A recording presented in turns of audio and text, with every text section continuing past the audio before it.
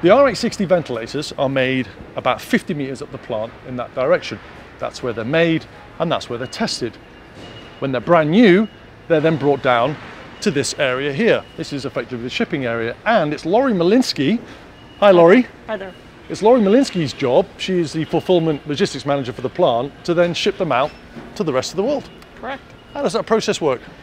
Well, actually we have customer orders that we are then printing, and we pick all of the accessories that the customer has ordered, and we combine it with the ventilators, and then we ready it for the pack line. Pack line gets it all packaged per their OMS, and it's then ready for shipment out of here. So from coming off the production line, how long does it take to being on a truck, leaving the plant? We could probably get them out within the same day. If we get like a full order of 20 or so, we could probably get them picked and packed and ready for the truck within that same day. And then from the truck to this particular order is going to New York City? Correct. So I believe we've actually have a 2-day transit set up for that order. Where will the ventilators go once they leave the plant if they're going abroad? Oh, they're going to go to our freight forwarders in Chicago, and then they'll be booked on flights, and then they'll be headed to their destination from there.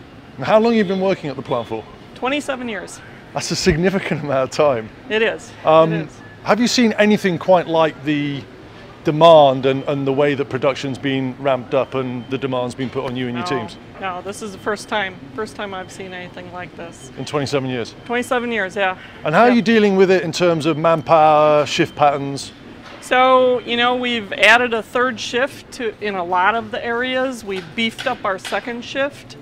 We have a lot of volunteers coming to help right now, while we're also in the process of hiring all these additional production people. So it's been a great effort across all of GE Healthcare to get us to be able to support this increased demand right now. And this is the pack line? Yes, yep, this is our pack line, and we actually have some RH60 ventilators being packed right now. The RH60s come off the production line, they're tested, so they're brand new. They're brought down here, they're stacked behind me, into the packing area.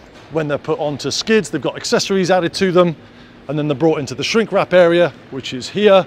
That protects them during transit, and then they're lined up one by one, and they're packed into these boxes for transit and off out the door. Now this particular shipment, this is going to New York City. The engineers, the field engineers will then pick it up. They'll do all the relevant checks they need to do. They'll hand it over to the clinicians who will then use the RH60 ventilators from this plant in Madison to help save critically ill patients with COVID-19.